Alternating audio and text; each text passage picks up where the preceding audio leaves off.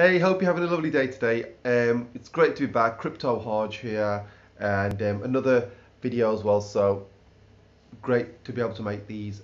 Two things I wanted to talk about was Ethereum gas prices and Uniswap and Sashimi swap. So I'll start with the first one, with the last one, Sashimi swap first, just to talk about that. Sashimi Swap, amazing platform. They're gonna move over to the ELF network very shortly, so they won't need Uniswap at all. They'll be able to create their own LP tokens, and the price is doing amazingly well at the moment. I think it's up quite a bit, 37% or something like this. So it's up a good amount um, from where it was. And the halving has happened, so that's great news. The supply has come down, so Sashimi Swap is doing really well. Great community. I'll drop the links for the Telegram below and Discord, so please join. Ethereum gas prices, I think that at the moment they're at this crazy price, and it's really impacting everyone's ability to carry transactions out. I mean, at roughly that level of gas, it's $20, $27 at the moment. It's come down to about $20 a gas price at the moment.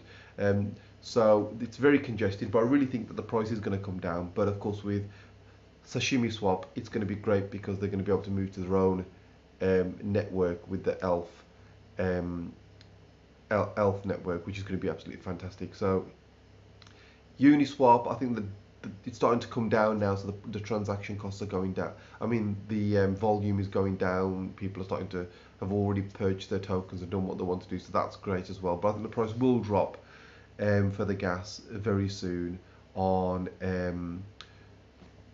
the Ethereum network, and of course with 2.0 coming out as well very soon. I think that in the throes of coming out with that, and I think it's much needed at this moment in time. It is still a big issue, but it has the whole Uniswap saga now has, and I think they really made a mistake by not giving tokens, Uniswap tokens, to those people between September the 1st and now, because those were the people from September the 1st to now. Those are the people who really have gone into DeFi in that gap, and I was one of them coming back into DeFi in that gap.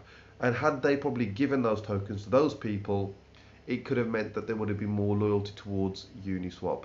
But of course, those people didn't get any tokens, so it really, I think, on their part, it wouldn't have been a big ask for them to have actually carped to gone out, and their issue of concern would have been carpetbaggers, which is people who know then start to use and then they benefit from that. I don't think that was much of a concern. I think it was something which came out the surprise for a lot of people. Some people kind of said if maybe, but I think they should have been a bit more better with that decision, and I think it would have benefited Uniswap a lot more had they included the people who they missed out from now until the 1st September. At least cut it back to the 15th when all the people who were interested in DeFi came in. But anyway, because they used it and used Uniswap. But maybe I think what probably happened is the amount of people who use Uniswap between 1st of September to now probably increased so much they probably thought it was too big a figure to cover. But anyway, I think they should have gone on to that and maybe reduced the amounts and done that. But I hope you like this video, guys, and I'll see you on the next one. Okay, bye, guys. And on my Telegram group, I'll leave link below, so please join and I'll see you there. Okay, have a good one. Bye.